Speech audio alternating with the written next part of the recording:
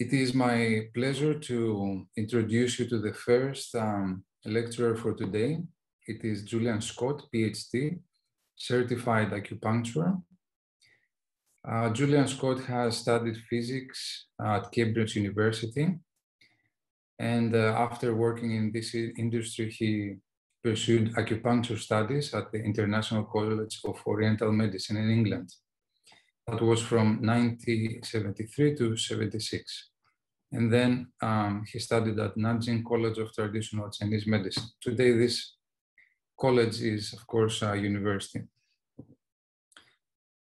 His interest is in optics, and this is going to be his lecture today. It's going to be eye disease, eye pathology, and acupuncture. He has written books. Another interest of his are the children. We had the pleasure of hosting him a few months ago. We were very lucky to have him. And it seems that we're going to be lucky again because he's thinking of spending some time in Greece. And another main interest of his is the children. So the last seminar he gave to us was about children. It was very successful. He gave us a very good knowledges, and of course he has written books about both about children and about eye diseases. So welcome, Julian Scott. Thank you very much. Yes, well, I feel it's a great pleasure and honor to be invited to this to speak here. The pleasure is slightly marred by the fact it's 2 hours time difference, and so here it's 8 o'clock on a Sunday morning, which is normally a time of repose for the great British people. However, I've had my cups of tea, the necessary ones to get the adrenaline going. So I'll just give it just a very brief introduction to treating eye diseases. I think the difficulty facing many people in eye diseases is, oh, help, where do I start? If you've got a pain in the ankle, well, it's obvious. You treat the ankle, or you treat the channels around it. Or if you've got a pain in the stomach, it's obvious. You stick a needle in the stomach. That's the place you can start, at least. I mean, it's rather a crude way of putting things, but with the eyes, what do you do? Where do you start? How do you go around things? And I think this is a very big problem for many people. Now let me just get my screen sharing go. How does screen sharing work? Start screen participants. Oh golly. How does screen sharing work? I'm sorry, I'm trying to get my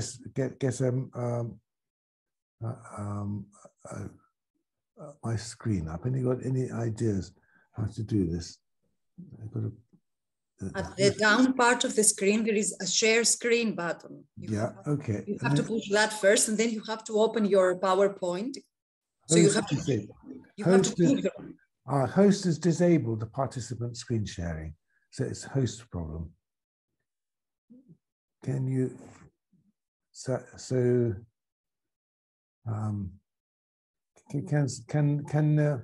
Can the host, who's ever the boss, allow me to share my screen?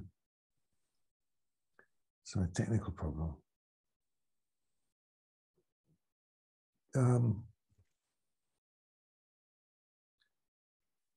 Well, I'll have to do it without screen sharing.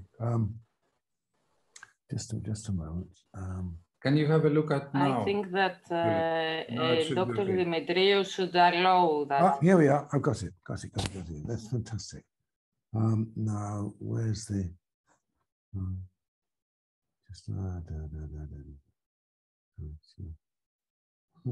So many things to share. Just a moment, just a moment. Sorry about this brief delay. Here we are. There we are. That's it. There we are. Yeah. So the first thing to remember about the eyes is they're parts of the body, and as a part of the body, it can change.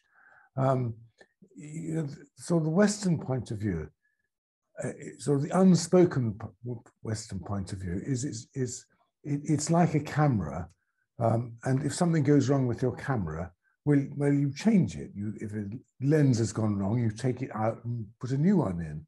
If the cornea has gone wrong, you take it off and put a new one on, have a corneal transplant. And this does have success in certain things, certainly for advanced cataract. I think that this approach is best to replace the lens. But in early stages of cataracts and many eye diseases, things can change, things which have got worse. Many of these things can get better again. Now, the three principles to treating the eye. One is, first of all, bring qi to the eyes. When things go wrong with the eyes, there's always something wrong with the qi in the eyes. It might be deficiency of qi, or it might be stagnation of qi. So that's the first thing to do. And of course, acupuncture is the #1 therapy for bringing qi to a place. We'll talk a little bit more about it later. Of course, there are other techniques. There's massage and there's and healing, all sorts of ways. But acupuncture, in my opinion, is the treatment of choice for bringing qi to the eyes. And secondly, you treat the underlying body condition. What is it? What is it in the body which allows this thing to go wrong? So this is just like any other condition. If you've got a stomach ache, what is the underlying condition behind the stomach ache? Is it deficiency of qi? Is it stagnation of qi? What is it? Once you correct that, then already things will start to move. And then the third factor, which it isn't really mentioned so much in the Chinese text, is learning to use the eyes properly. I would say that always in eye conditions, that the patients don't use their eyes properly, that they either screw their eyes up or they stare or they fix their eyes. They don't rest their eyes. Just in the same way that you can get repetitive strain injury in the fingers. If you get pain in the fingers, it's very often because you're not using your fingers properly. So that's the basis of it. Now, another thing I wanted to say is that what's extraordinary about Chinese medicine is right from the very start, right, going back to the Neijing, they connected an organ with a part of the eye. This is something which really, an idea which hasn't permeated it through to orthodox medicine. The fact that different parts of the body, different systems in the body can have an effect on the eyes. So excuse me. So there's this very simple correspondence of the kidney relating to the pupil because it's black, the liver relating to the iris because it's green or, well, green-brown. It's the character qing can mean brown in certain situations. The heart, because of its red, relates to the inner canthus. That's slightly dubious, I have to say. And the spleen, because it's yellow and relates to flesh, relates to the eyelids. And the lung, because it's white, relates to the sclera. I mean, it's a very simple idea, but it's actually got profound profound consequences for treatment. Now, what's happened in the last, I should say, well, 100 years really, is a much deeper understanding of the eye and the different parts of the eye. And I think that this understanding is what opens the way for treatment. So I've got a picture, a sort of diagram of the eye with all the bits and pieces on it, which is probably too small for you to read on your screen, but bear with me, I shall show you the little bits as we go along. So working from the back and the deepest one, we've got the retina. The retina is is basically is anatomically an extension of the brain, and one of the commonest diseases which you will come across is macular degeneration. That's to say, usually age-related macular degeneration. And of course, age relates to the kidneys, and the brain relates to the kidneys too. And so it's got a lot of similarities with dementia, with Alzheimer's disease, with a lot of similarities, which again is has a primary cause of kidney deficiency. Now,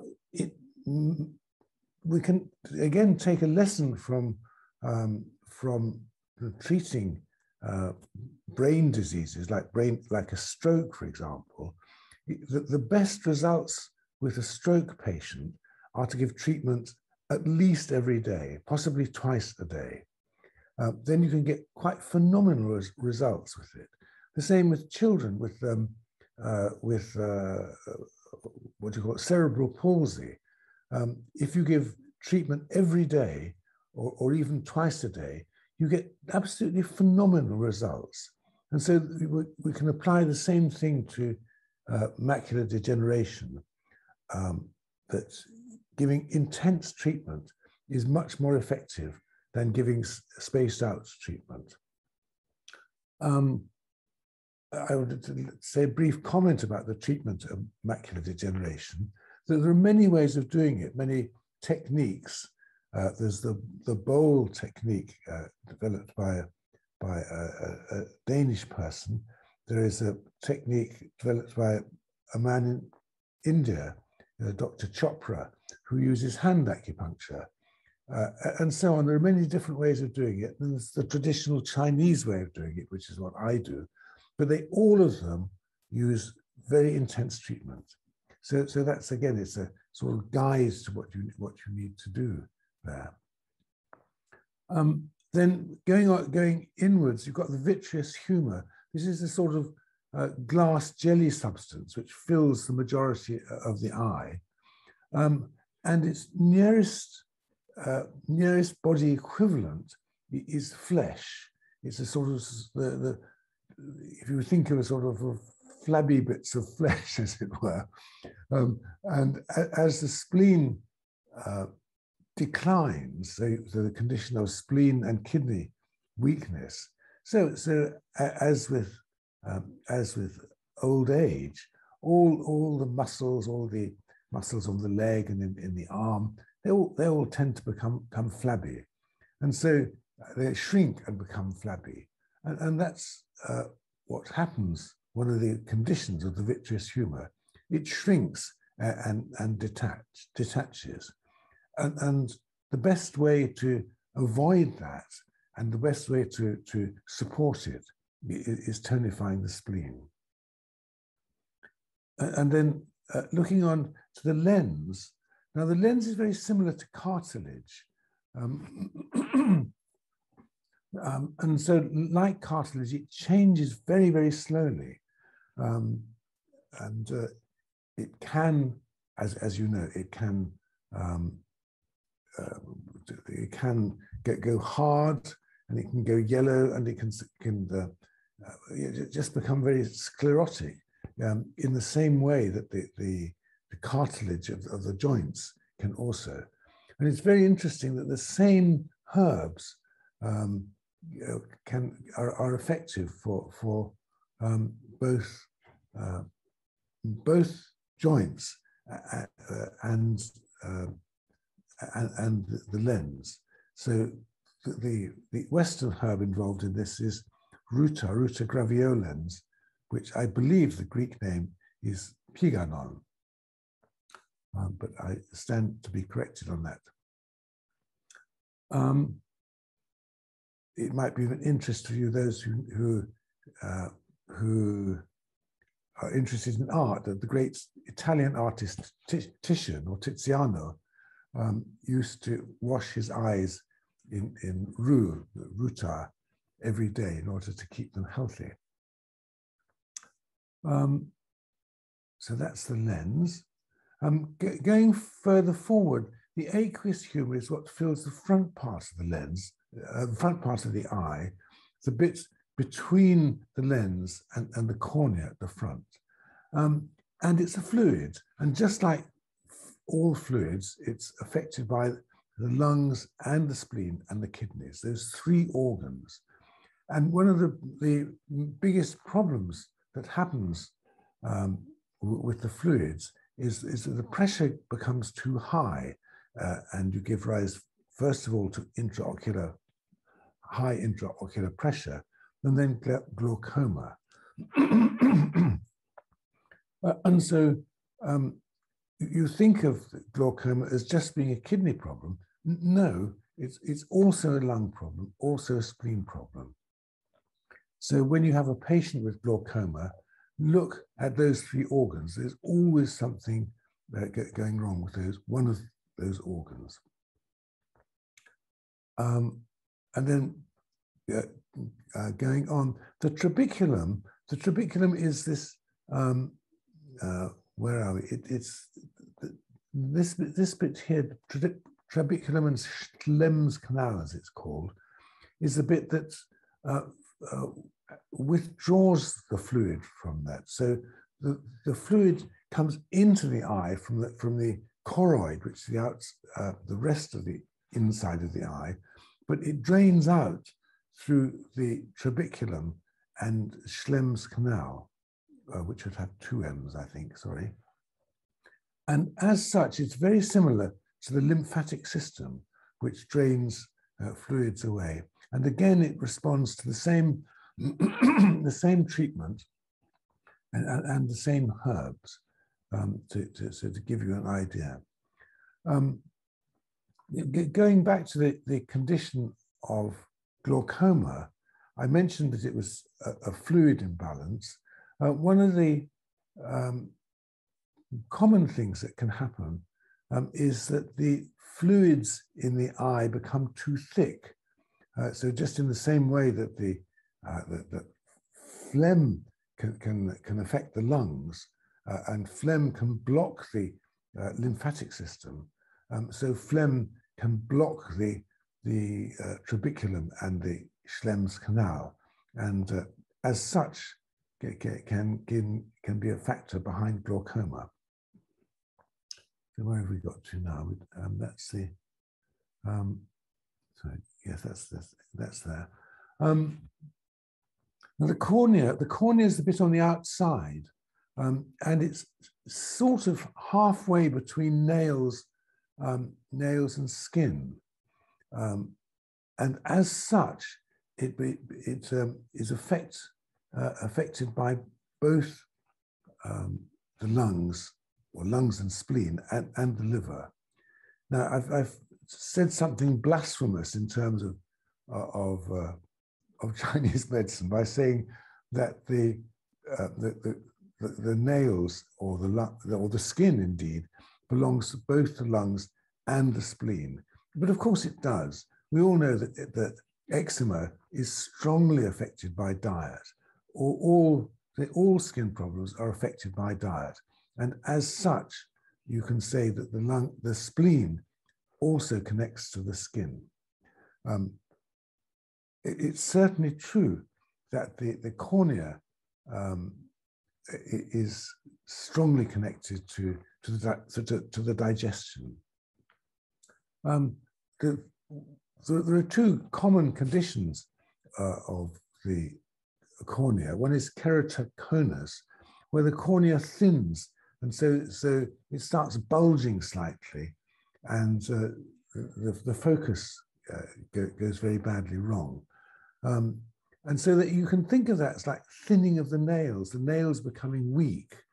And as such, you can treat both the lungs, the spleen, and the liver. Look and see which is the most important. The orthodox treatment is a corneal implant.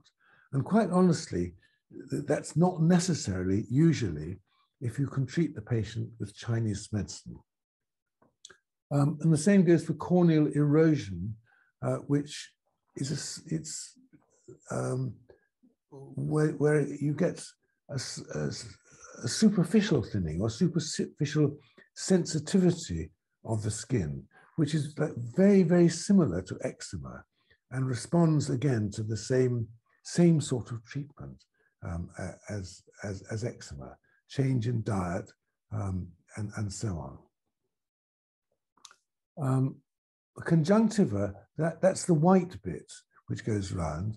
The Chinese relate it to the lungs because it's white, but you can also look at it another way, that the lungs are the only internal organ which are directly exposed to the air. And so the conjunctiva is also like directly exposed to the air. So it's continually exposed to all sorts of muck that's going around in the air. The diesel particulates, the mold in England, I should say, the molds which are floating around in the air, the yeasts, the bacteria, and so on. And so the conjunctiva has got a very powerful Wei Qi, depends on the Wei Qi for functioning well. And so recently, excuse me, recently they've realized this, and they've started to notice that actually the conjunctiva has got a huge range of bacteria on it. And these are just in the same way that the lungs have got beneficial bacteria lining the inside of the lungs. So the conjunctiva have also got lots of beneficial bacteria. And like the lungs, it's affected strongly by wind, meaning wind both in its physical form, of course, but also in its external pathogenic factor form. So that gives rise to conjunctivitis. And it's also in the same way as the lungs, you can have, it's affected by internal heat and liver yin deficiency. The eyelids themselves, we say they relate to the earth because they're flesh, really. And it really is true that they are very strongly affected by the spleen, I should say. So you can see swelling swelling in the lower lid is usually spleen dampness. The different texts say different things about which belongs to which. Some people say that the upper lid belongs to the spleen and the lower to the stomach. Some so the upper lid says belongs to the stomach and the lower lid belongs to the spleen. So don't be too rigid about that. The truth is that some conditions is one way round and some conditions the other way round. So there's a condition where there's stomach heat, which causes usually the upper eyelid to sort of contract round, and the hairs on the eyes actually starts to irritate the eyes and dig in. So that's the eyelids. Yeah, that's a sort of just a brief rundown to say, look, Western medicine has got a huge amount to offer here, in our understanding of the eyes. We have this in which the ancient Chinese didn't have all this wonderful equipment to give us this understanding. So anyway, that'll give you a place to start and a place, place to start. Just a few more words before I go on. One is about bringing qi to the eyes. Now, the number one points are stomach 1, of course, and Chou Ho, which is a point just like halfway between stomach 1 and the external canthus. Now, these points you can needle quite deeply, and there are conditions where it's really beneficial to do this, particularly when the qi in the eyes is very, very deficient. And you can actually needle both of these points to a depth of like 1.5, 2 cun, I mean, really deeply, without causing any problem at all. Lots of people are completely scared about doing this, but I would like to say that if you've got any sensitivity at all, there's really no danger in doing these points. The eyeball itself is incredibly tough with a tiny little acupuncture needle. There's no way that you're actually going to penetrate into the eyes. You might scratch them slightly if you're careless, but there's no like real danger. Well, what the main problem in treating this stomach 1 point, for example, or Chou Ho, is that in patients where the qi is very stagnant, it can cause sudden and intense pain all the way through the eyes. And that can really terrify the patients. The way to think of it is sometimes, I'm sure you've all had the experience that you treat pericardium 6 and there's like an electric sensation shoots up and down the arms in some patients. Well, it's like that in the eyes. It's a stagnation of qi. Then you treat these points and suddenly there's this violent pain shoots through the eyes. I mean, in fact, it's extremely good, just in the same way that releasing the tension on pericardium 6 can have profound effects. But it can terrify the patient. So if you're going to use those points, you have to warn the patient beforehand. I would also say that sometimes these points cause bruising, and you think, oh dear, I've caused a black eye, what's the problem?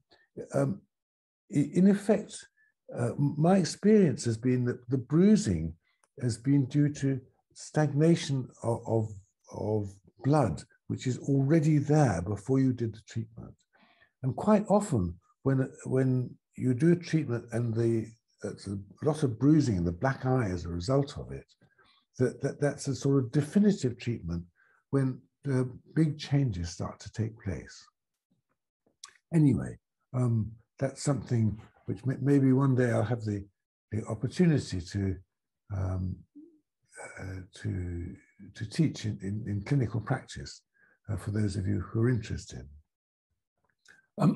If you excuse me once again, if you're a bit anxious about that, well, there's always the near points: bladder 2, stomach 2, Sanjiao 23, Sanjiao 17 here, whose name is Yi Feng. Yi Feng.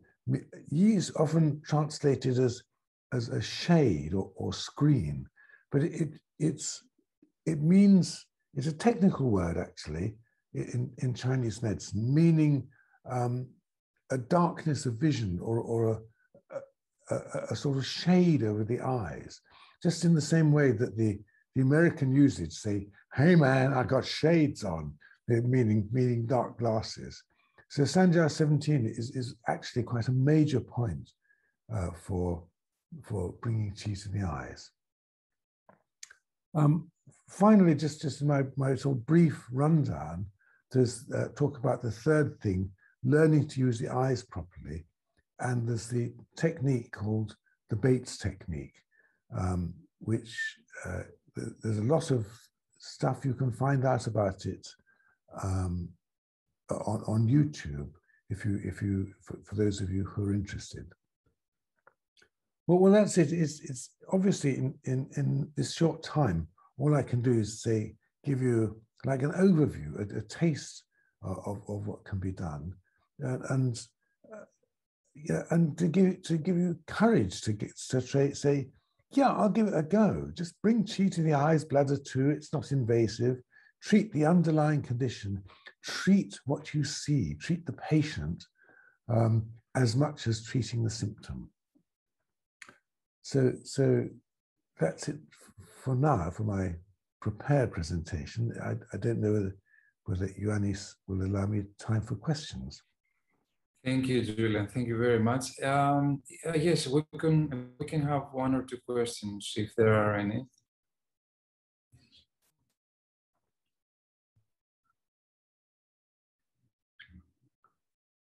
Very interesting presentation from my end. I think many people will be scared to use some of the local points. So I think when you are back in Greece, it will be a great experience to see you treat and to use these points. So I don't know if there are any questions. Okay. So it seems we leave the questions for the time that you will be back to Greece, Julian. Okay, right. Thank you very much for joining us so early from the UK and for giving us all this information. Very interesting. You're free to go if you need to go back to bed. I think that sounds quite a nice idea. Another cup of coffee at any rate. Yes. Okay. I think there is a question. Oh, right. Okay. So someone is writing. There is a question about if we use liver points for the iris. If the iris is clouded. This is from Evgenia Argiti.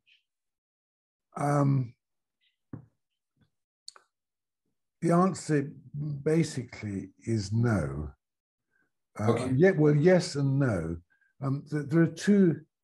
Well, there's only really one condition of the eye, which is the iris, which is iritis, and that's nearly always due to an autoimmune disease, which is spread from choroiditis.